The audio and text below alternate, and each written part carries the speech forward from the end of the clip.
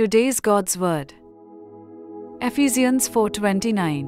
Do not let any unwholesome talk come out of your mouths, but only what is helpful for building others up, according to their needs, that it may benefit those who listen.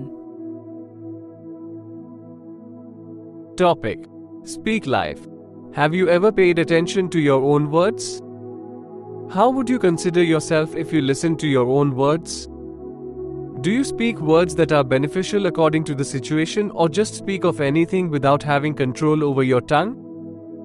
One thing we have no control over is our words. Paul says that our words should be beneficial to others, not just be able to entertain people. Our words have power, and when we use them appropriately, they bring a huge difference to the person hearing them. Interestingly, Paul specifically indicates that we do indeed have control over what we say. Let no corrupting talk come out of your mouths. This contradicts the common excuse of, I couldn't help saying it. According to the Bible, we are accountable for the words we use. Paul provides two guidelines for how to speak. First, we are to speak in beneficial ways about meaningful things. Second, we are to speak in ways appropriate to the situation we are in. What might be completely acceptable in one circumstance might be rude or unkind in another.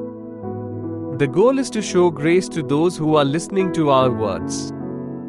We are not supposed to prioritize our own feelings, but make it our intent to help others through our words.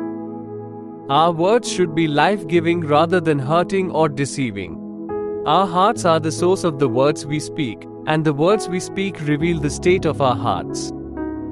They should not be filled with anger or hurt, trying to give appropriate answer to the people who hurt us. Sometimes, we need to open our mouths and say something nice. Sometimes, we just need to be quiet and listen. May we be men and women willing to interject kind words into a hostile world, just as our Savior has done. God bless this word. Amen. Thank you. Have a great day ahead.